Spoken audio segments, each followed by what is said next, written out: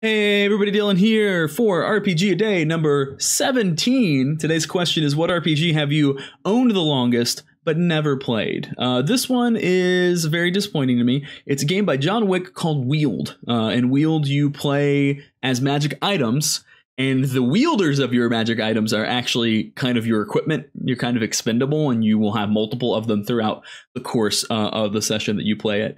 It's not exactly a long-form campaign game. It definitely is more appropriate for kind of a one-shot or very short campaign run. But for whatever reason, despite this, I've just never been able to get a table together to actually play the damn game.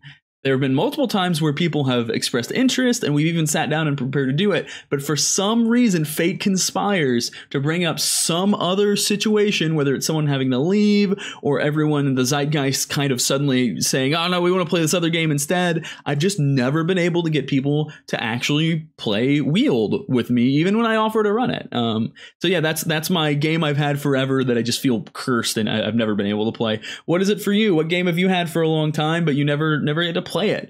Let me know down in the comments, and as always, remember to like, comment, and subscribe if you enjoyed this video so you can see more of them later.